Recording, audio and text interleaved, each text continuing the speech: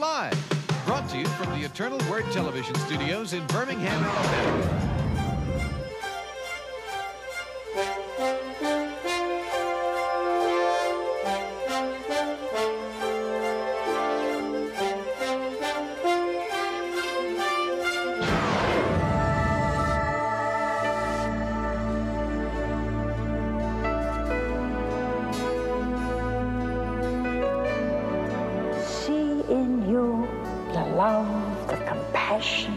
Of Jesus. The most glorious work of all, to praise God in His kingdom. Moved by the Spirit, one who lives in love lives in God, and God lives in him.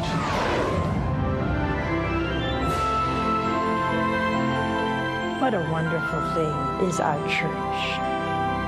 This whole network is built on trust. The essence of evangelization is to tell everybody Jesus loves you. We're all called to be great saints. Don't miss the opportunity. Thank you. And we are going to talk about Jesus tonight because He's the best one to talk about. You know, I thought tonight we would talk how our dear Lord loved poor sinners. Now, we're all sinners. There are only one, Our Lady and our Lord Himself, who are not sinners. But came among us. Our dear Lady was to be the Mother of God, so she was conceived immaculate. And our dear Lord was divine, and so He never sinned. He was like unto us in everything except sin. So the rest of us are why He came. So I want to talk particularly to all of you out there who have not been to confession in a long time. I want to talk to you. Unfortunately, there's a lot of people who have not been to confession in a long time because they can't find a confessor. They go from city to city looking for someone who believes in sin and hell. And if you don't believe in sin and hell, you're like a runaway horse. So you're going to do what you please when you please, but somewhere, you're going to stop. You're going to hit a wall, and there's no place to go. You want to go back, and there's another place to go. And that's where some of you tonight are listening to me. And the reason you don't go to confession is because you're afraid. You're afraid. Of what? Of what? If you're not afraid to sin before the very eyes of God, why are you afraid to go to confession? I think some people think when they go to confession, God heard it the first time.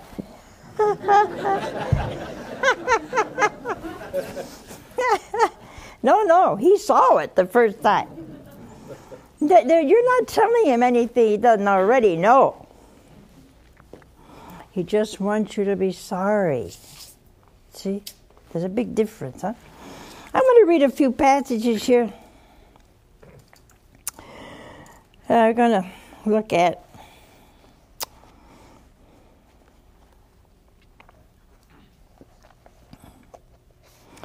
it says, while He was at dinner in the house, it happened that a number of tax collectors, even today, nobody likes a tax collector.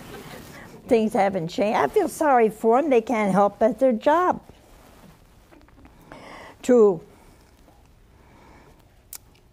me say a word to tax collect. I can't help it. You know, it's just a wonderful opportunity to say something to tax collectors. If you're not liked, let me tell you one reason why you're not liked.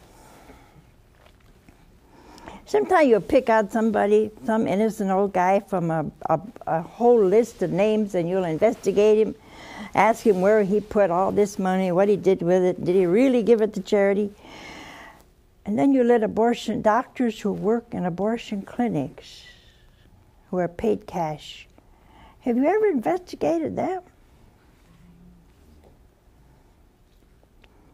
I'll bet you haven't. Have you ever wondered how many people go in there at $400 each time and go out?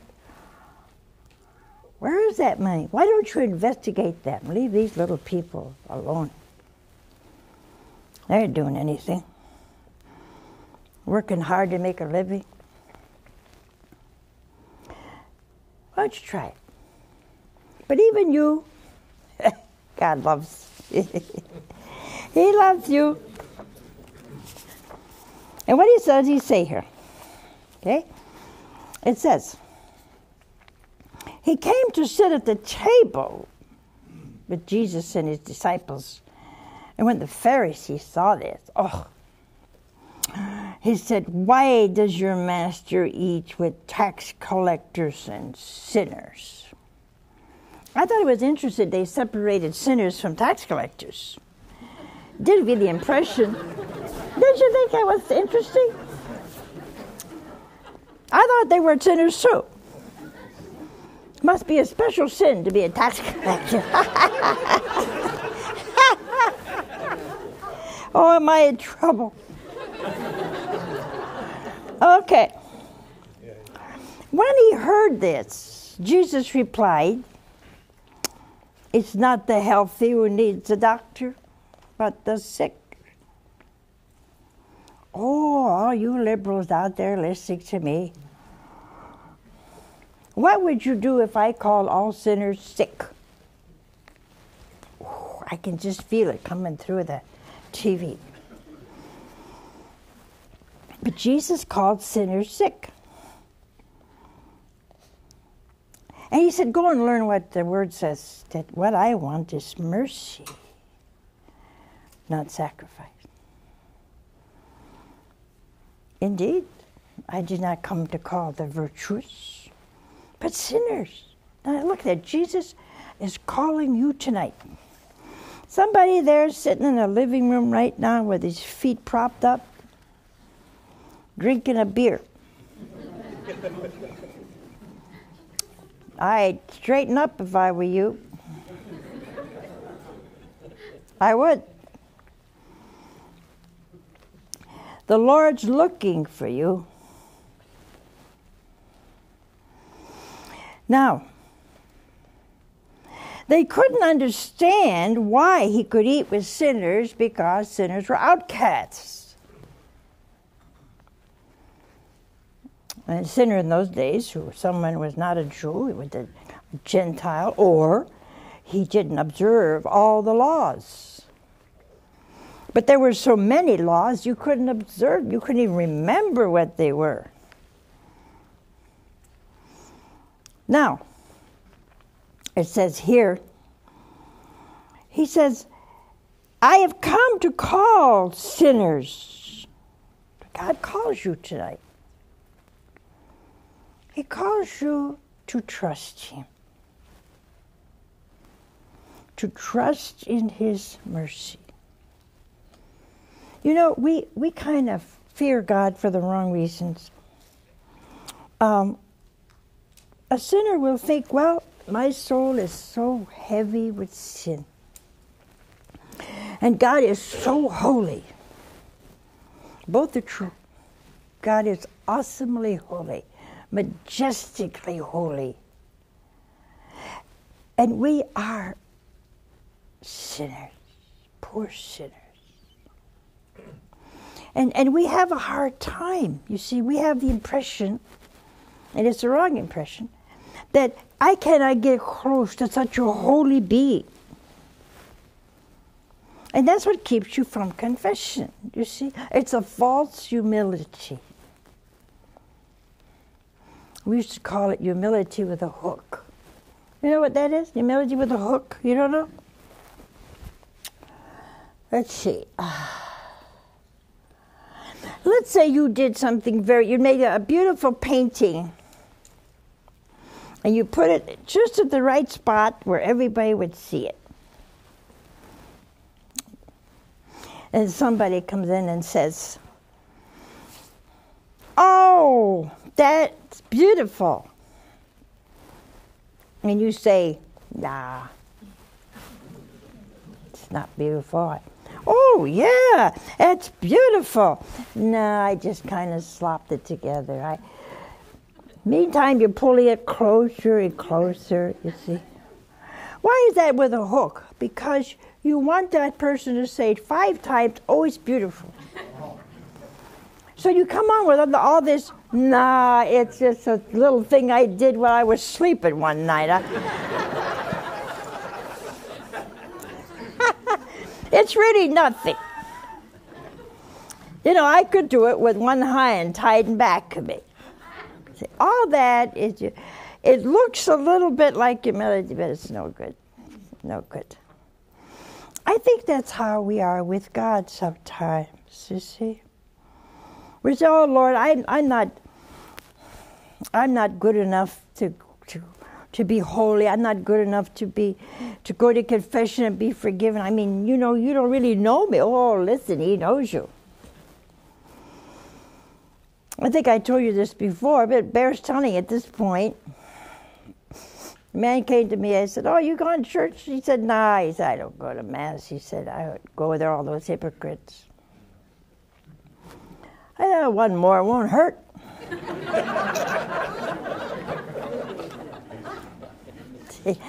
We excuse ourselves, you see. And sometimes we're even angry over a big sinner who repents. I've told you that 100 times. We just don't want to say, look at him up there going to communion. I knew when he did this. We have an aversion for goodness. We even do it ads now. People put up aspirin, Tylenol, Advil, and they'll say, all of these, you see all of these? They're no good. You got to buy mine. That's what I call dirty advertising, you know. Why do you have to lower somebody to pull yourself up? And we do this with confession. We'll see somebody or hear someone who really did a lot of things that were no good. And suddenly they have a conversion. And you hear people say, oh, that hypocrite. Why, what hypocrite? He knows he was wrong. He's saying he was wrong. And he's repenting because he's wrong. Why is it you and I, as Christians, have a hard time accepting a conversion experience? You know what it means to save souls, huh? It means that I love sinners. I know they're sinners. God knows they're sinners. But God and I want to bring them back into His heart. Oh. What a wonder, huh? That's something awesome.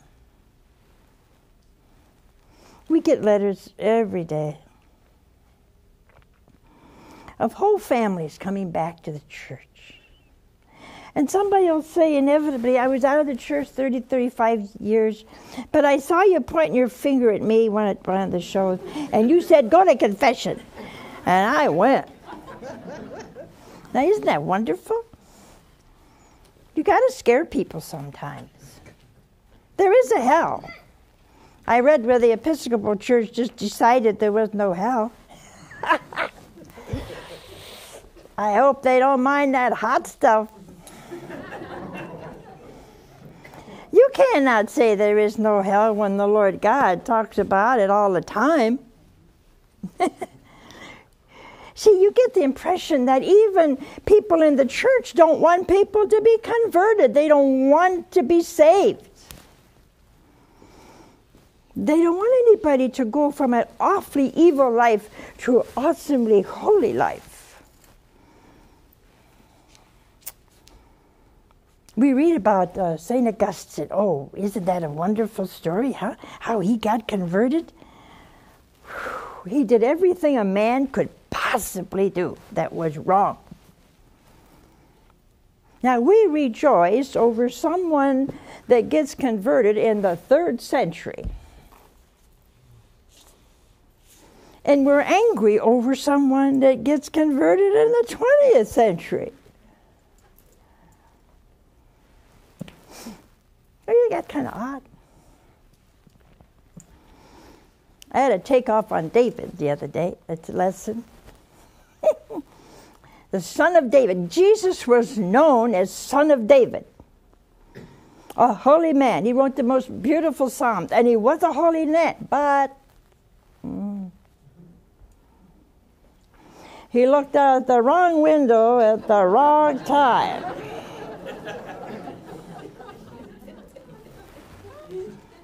He should have turned around. But he didn't. After that, he connived to get the poor woman's husband killed in battle.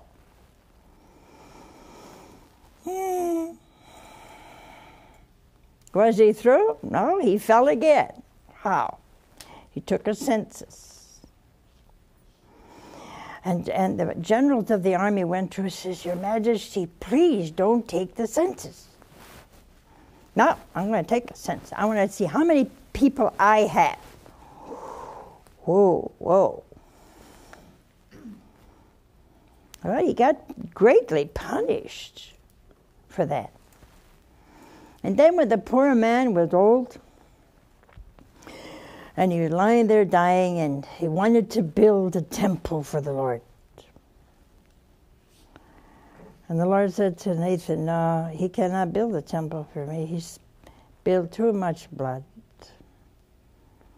And yet he was beloved of God. Why? Because David knew when he sinned. He was awesomely repentant when he sinned. He took his penance like a man, with humility of heart and hope in his mind. See?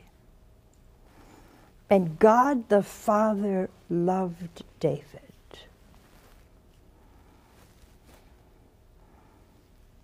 He loved David. Look at Moses.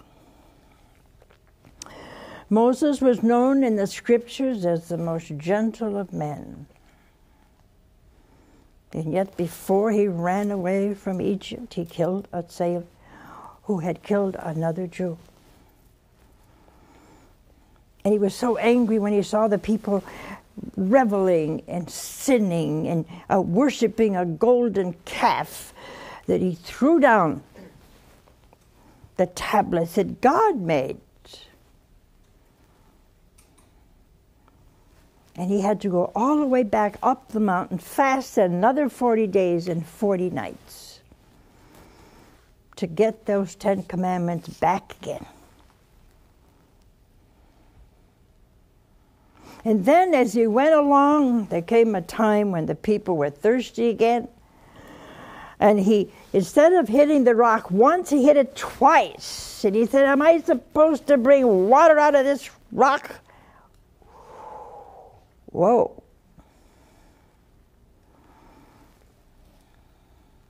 He had already done that. He should have never questioned God's power. He was a holy man. But for a moment he lost it. But he was repentant, sorry. And the Lord said, because of this, you shall not enter the promised land. You shall see it from afar, but you shall not enter. And he took his chastisement like a man, in humble obedience. So you see, all these great men, like you and me, were sinners, unlike the rest of us. They knew when they sinned, they said they sinned, they were awesomely repentant, and they did their penance bravely. And they went back loving the Lord with their whole heart, mind, and soul. What an example we have of deep repentance. You should never, never, never be discouraged. A lot of you out there have had 1, 2, 3 abortions, 4.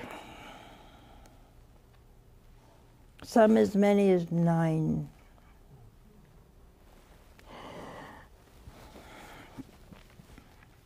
I know you're afraid. Don't be afraid. Be brave. Kneel down and say, Jesus, I'm sorry. So sorry.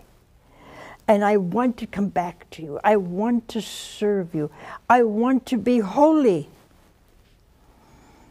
And go to confession. You know, our Lord said one time, he said, there is more joy in heaven when one sinner repents. Oh, could you, some of you the angels would have a ball.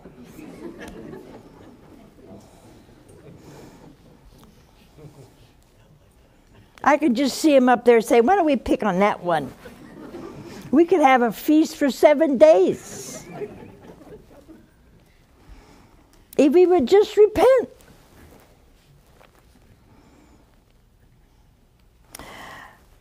You know, our dear Lord gave us an example one time of the prodigal son. Remember that, huh? You've heard it 1,000 times. Most of us, though, put ourselves on the other side of the other son's side, the good one, who never left home and worked hard all day long and always said yes to his dad. Wonderful. And this went out and spent all his inheritance in debauchery and drinking. And when he got to a place nobody wanted him, or would even give him a husk from the swine, he decided to go home. All he wanted was to be a servant. He never asked to be a son again.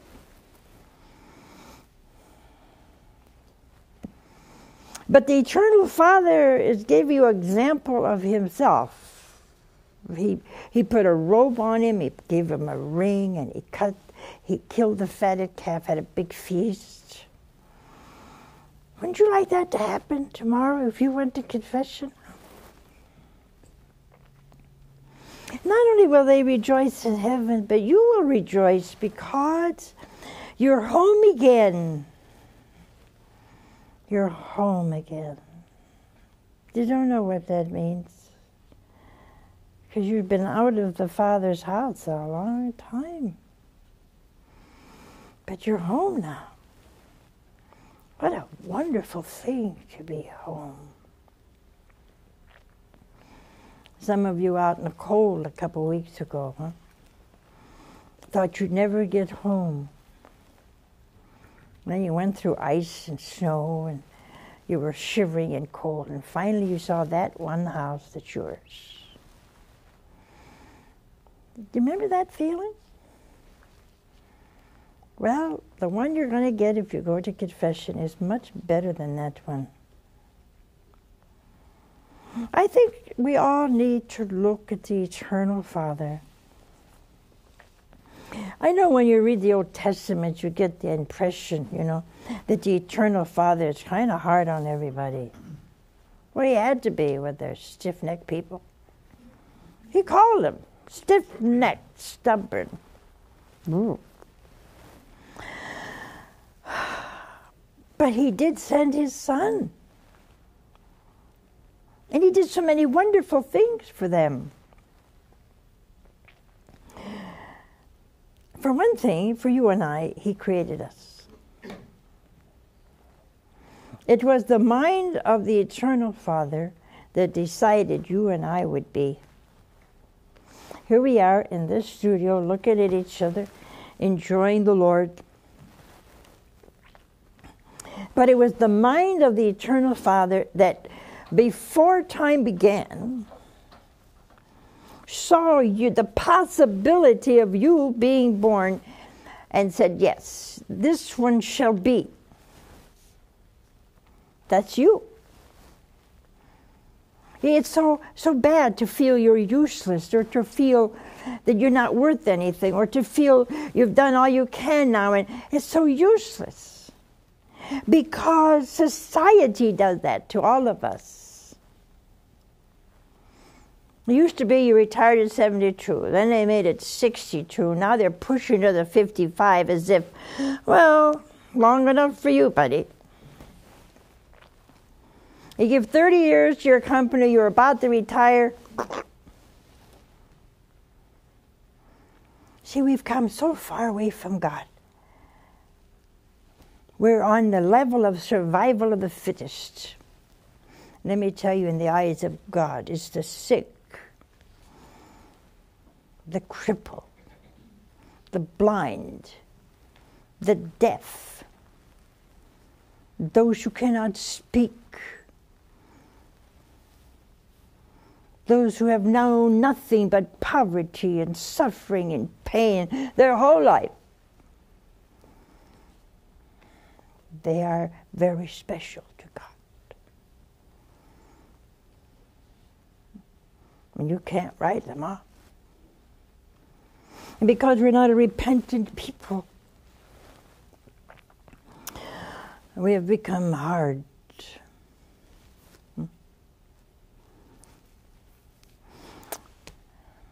Now I understand all the bishops in France, is that right?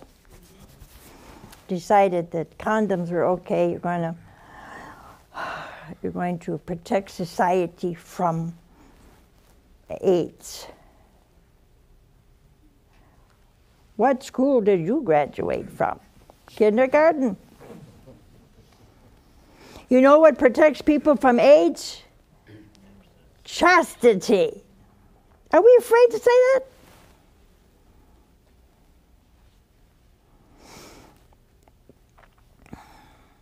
It's very disheartening when a whole group of bishops don't know that. Let me show you a little thing I read here. This is another unrepentant here.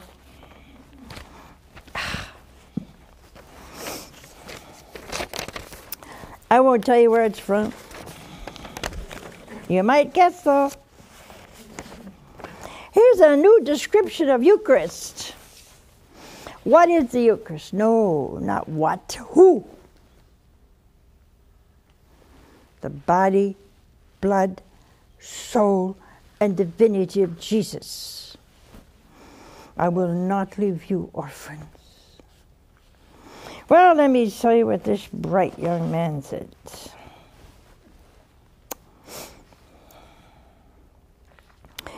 He was old, tired, and sweaty, pushing his homemade cart down the alley, stopping now and then. I wanted to tell him about Eucharist, but the look in his eyes was despair and hopelessness. And so I just said hi and gave him Eucharist. Why didn't you buy him a hamburger?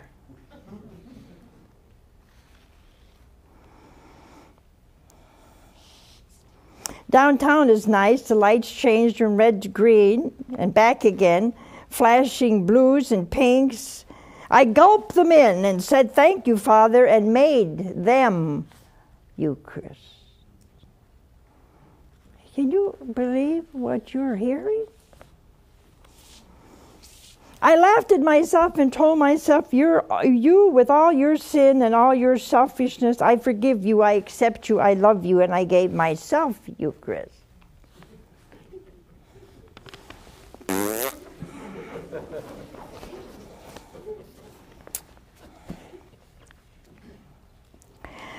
Eucharist is as simple as being on time, as profound as sympathy. When I give you my supper, when I give you me, I give you Eucharist.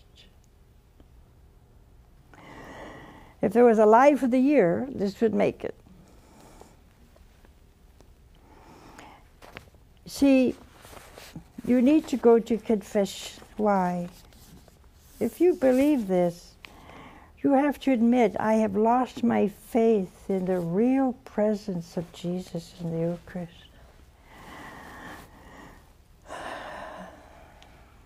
See, we don't even, if you breathe this trash here, you don't even believe now. You're not a Catholic anymore, huh? And we have so many burdens on our back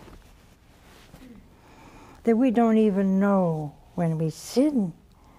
And so you need to go to confession. And just pour out. You're talking to Jesus. You're not talking to a man. It is the Lord who listens to you. What a wonderful Father we have, that He would think of that. That's why you must think of the Eternal Father as the most merciful and the most generous of all fathers. Why? Because He gave you His Son. His Son, Jesus. I don't know of anybody here or anybody anywhere that would give His only begotten Son for people who are so ungrateful. And He suffered so much. We were listening at table today to the life of Padre Pio. A marvelous man. Has suffered unbelievably his whole life. But so holy that when you went to confession, if you missed something, he'd say, "Did you forget something?" And you'd say, "No." "Oh, are you sure?" "Yes." "Then come back tomorrow." Wow.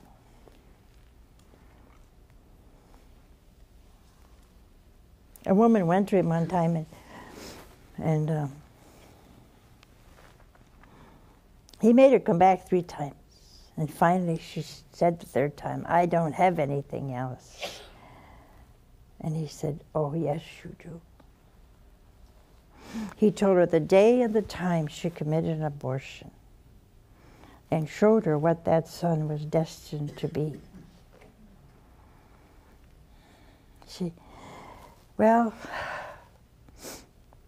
You could, well, you wish that you had somebody like that. Don't you wish you had somebody like that around? They could tell you what you forgot? Because God knows it all. We have no reason to be afraid. Now I'm going to open up for some phone calls because I think some of you have something you want to ask. Hello? Hi. Hey, where are you from? New York. And what is your question?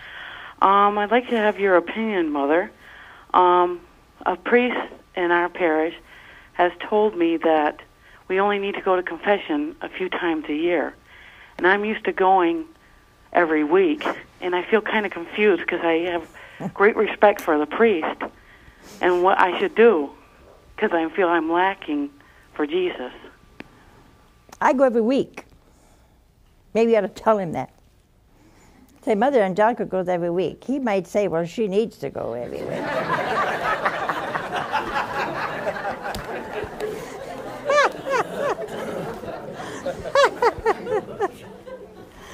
Oh, well, and that's true.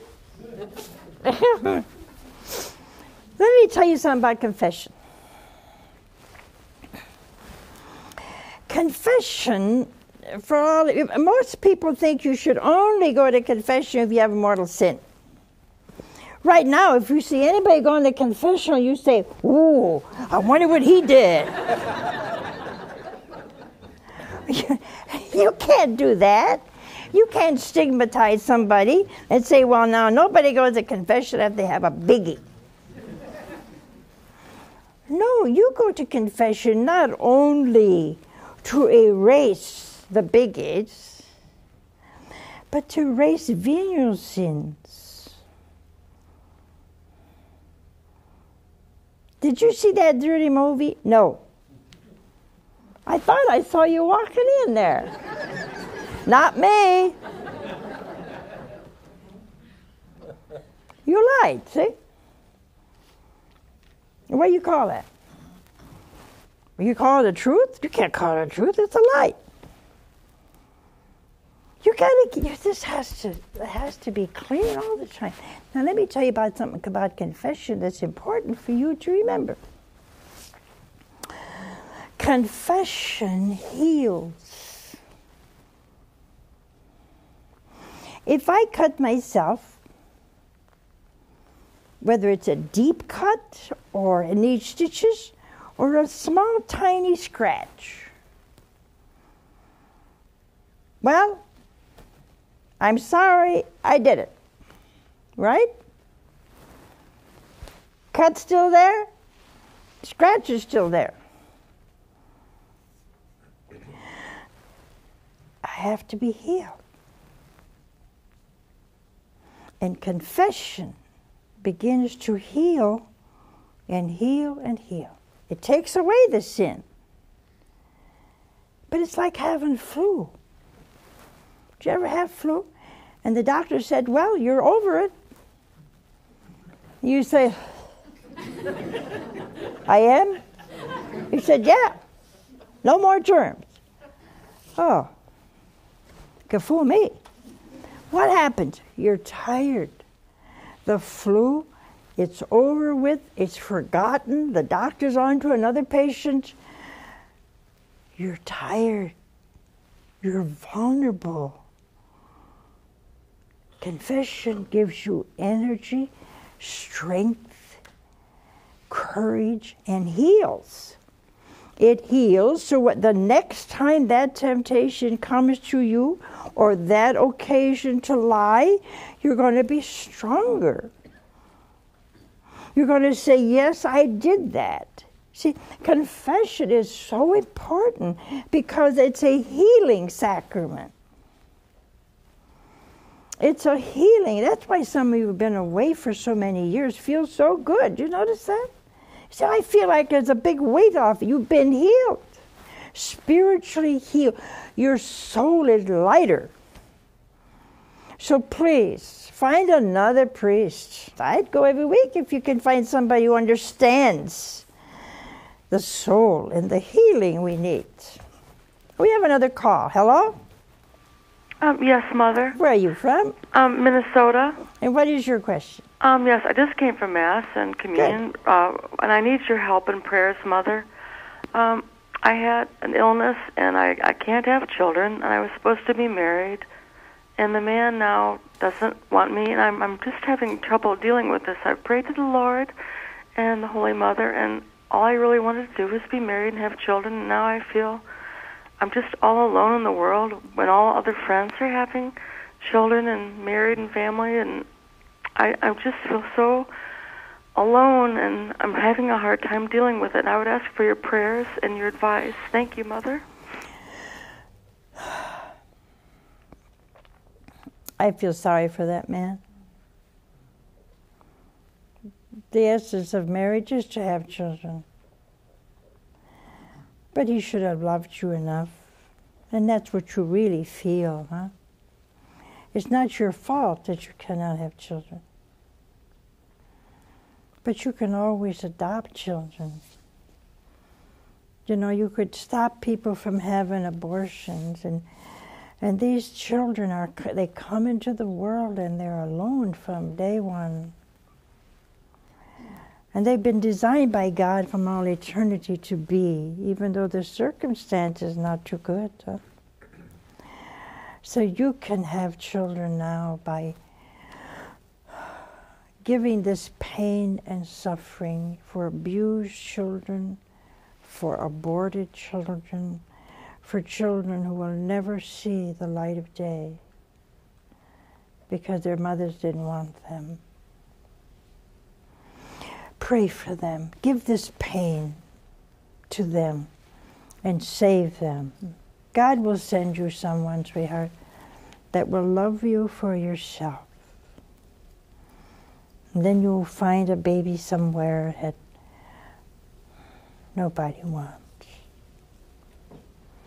And God will fulfill your heart And right now you have to find your peace in the permitting will of God. And we'll pray for you. We have another call. Hello? Hi, Mother Angelica. Hi. Where are you from? Pennsylvania. And what is your question? First of all, I love you dearly, and I pray for all of you every day. Thank you.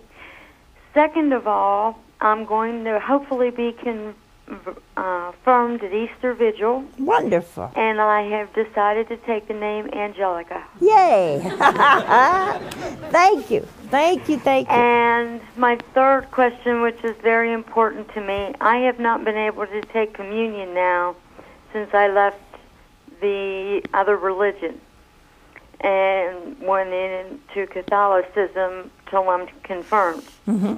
Well, wait a minute, you don't need to wait till you're confirmed to go to communion. You could go to communion as soon as you're received into the church. Have you been baptized? Yes. Okay, then just ask Father to allow you to make your first Holy Communion. Are you under instructions yet? Yes. Okay, well, he'll tell you the time then. When those instructions are finished, you should not have to wait for communion before confirmation. And sometimes they come together, but sometimes, somehow I was confirmed before I had my first communion. I think I was 5.5 or 6 when I was confirmed. I think the priest looked in the audience and the congregation, he said, "Oh, that's going to be a serious one over there. We better confirm her first." But that was an oddity. And then I got my communion a year after. But now it should be that you have your first Holy Communion, and then maybe a year later, or 6 months, depending when the bishop comes, you should be confirmed. So you go and ask Father. You've been baptized in the church, and there's no reason why, unless you have some impediment I don't know about, there's no reason why you can't go to communion. We have to look at ourselves, and all of us who do go to communion every day. In our Holy Father Francis' time, our Holy Mother St. Clare, they only went 7 times a year. Ooh. And God bless Pius X, Pope Pius X, who allowed children 6 and 7 years old to make their first communion. I think one of the problems that we have today is we have no sin-itis. I'm telling the catechesis people demand that the children have Holy Communion without confession. Oh, no. And our wonderful catechism says every child must go to confession before First Holy Communion. If you're going to treat sex education, 1st, 2nd grade, you better have those kids go to confession. See, we have everything topsy-turvy today. We make young kids old before their time. And then we say they have no sin. There's only one Immaculate Conception. We're born into the world. Many times it's proud, arrogant, selfish. You say, "Oh no, well, it proves itself." If you have a child that's even 1 or 2 years old and you say, "Give me a bite," she wasn't trained to do that. I told you about the twins that came in. Their mother came to see me. They had these all-day suckers, these big things like that. And they were licking them like crazy. And this one came up to me and he went like this. "Want a lick?" It was all sticky, And I didn't want to say no. I said, "Oh, yeah. Look." I gave it back to him. The other one went like this.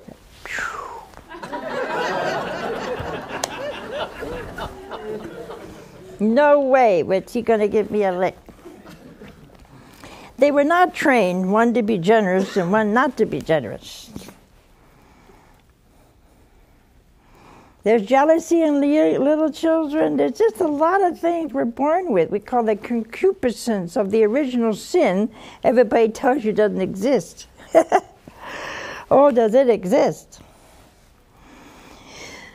That's why we need to be baptized. That's why we need the Eucharist. You know, Don Bosco had this dream one night. And it was a vision, he called them dreams. And he saw this big ship with the Holy Father at the wheel and a big hole in the ship. And a lot of these little ships were going off the big ship and rowing around by themselves. And then the ship was in a terrible storm. And all of a sudden, out of the ocean came two pillars. And on the top of one pillar was the Eucharist. And on the top of the other pillar, Our Lady. And then the ship began to straighten out. I think we're in those times right now. We have another call. Hello? Hi, Mother Angelica. Hi, where are you from? My name is Joan. I'm from Philadelphia, Pennsylvania, outside. What is your question? My question was about something you were speaking about earlier about hell. I was wondering if you have any idea, and I'm sure that you do, of why do the priests not give sermons on hell and purgatory anymore when it's something that so many people have no idea about anymore these days? I'm young, I'm 30, and people my age just look at me like I'm crazy when I would even mention that, I have to go to confession. If I talk about purgatory in a conversation, they say to me, you really think that when you die that, something like that's going to happen to you? And I really have to say Did you ever ask them what they think is going to happen to them? Well, I know that I've had a couple of conversations. I'm a teacher, and I've taught religion, and I've had a couple of conversations with people about it, and they would say, well, I think I'm going to heaven. Just as they are. Right? That's right. Do I have news for them? No, we cannot go and see God as we are because we're so faulty and we're sinners, When governments provide and promote abortions, when churches promote sin, when they promote error, many people are not going to purgatory. But to answer your question, the reason priests and ministers don't teach about purgatory and hell, they don't believe in them anymore. They're articles of faith.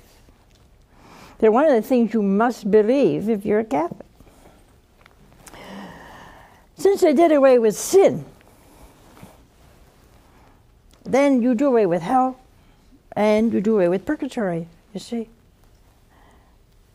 If there was a time I believe the devil has charge of the world, the Lord called him the prince of this world, I think it's now, for this reason. Who is it that doesn't want you to believe in hell?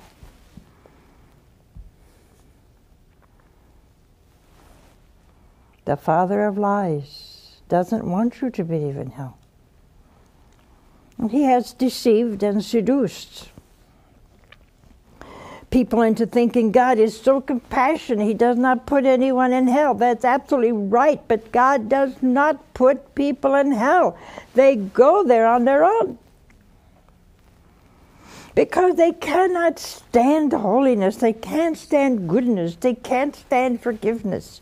They're bitter and hateful inside. And the sight of an all-loving, all-holy, all-merciful God is a terror to them.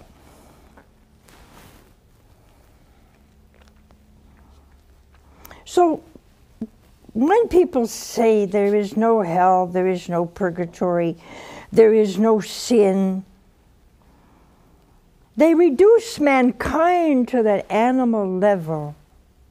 Animals will not do what men do today.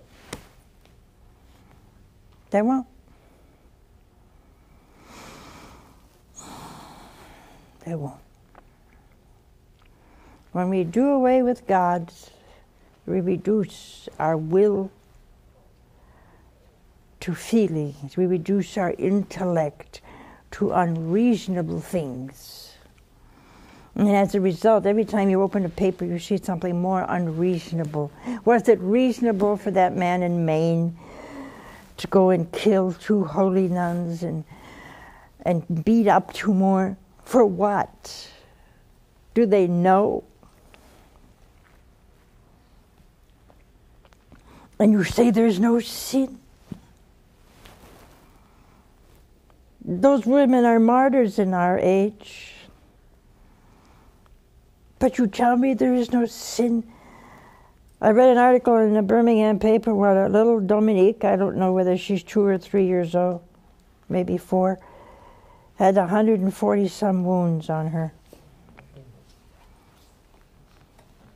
A 3rd-degree burn. She had 18 slashes on her face. She had, you're telling me there's no sin?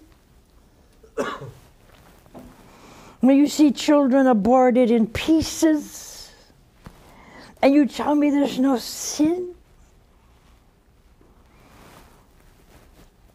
You see children treating their grandparents as if they were nothings, old and useless. You say there's no sin. How can you say there is no sin? And if you say there is a sin, or there is sin, St. John said, he who says he does not sin is a liar. You can read it in his epistle. And no liar goes to heaven. I think these people never read the scriptures. Never read. If someone says there is no Eucharist, it's only a symbol. You're Eucharist, I'm Eucharist, it's a lie. If they say there's no original sin, that's a lie. If they say Our Lady was just a little illiterate young girl, that's a lie. There's only one who spread lies, the father of lies. Be careful, huh? Be watchful. And yet have unbelievable hope. With all the mess that's in the world, everywhere, God has it in his hands. And he wants to give you peace and joy, unbelievable joy, by doing a simple thing. Say, I am sorry. Go to confession. Will you do that, huh? Oh, you're going to feel... Go out and have yourself a big pizza. For me. And don't forget, please, put us between your gas and electric bill. February is a hard month for us. But we'll make it because of you. I don't know what we'd do without you. But we wouldn't be. I'll see you tomorrow night with a very wonderful guest. And together, we shall love Jesus always. Bye now.